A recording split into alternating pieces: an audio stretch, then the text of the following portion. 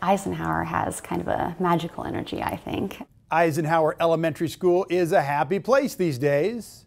If we could measure smiles coming in the door, we would win a lot of awards.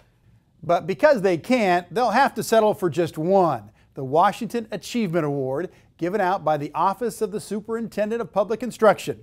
It's the biggest state honor a school can earn. Eisenhower earned it for its effort to reduce the achievement gap for students with special needs. The secret? We work together as a team to come up with as many possible ways to meet students' needs as possible. That means weekly meetings to strategize how to assist struggling students.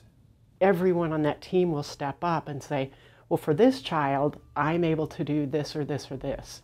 And I can jump in and say, you know what, if you'll do this, here's what I can do. But staff members are just part of the team. Parents, like Sean Jendeski, are just as important.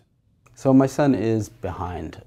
He doesn't necessarily have a learning disability, but he's a little slower at comprehension, and he's just, he's behind, so he has to take longer to catch up.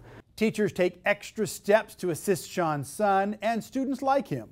We have meetings and they run me through everything that he's learning, what skills he needs to work on, what he could improve on. With hard work, Sean's son is getting back on track.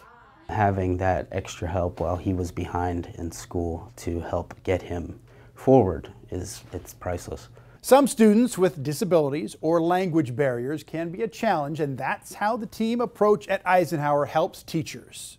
They feel comfortable coming and asking for help and not leaving feeling like they've been judged and why don't you know how to do this, but comfortable asking and saying, do you have ideas? As students improve, teachers see the reward for all this hard work every day.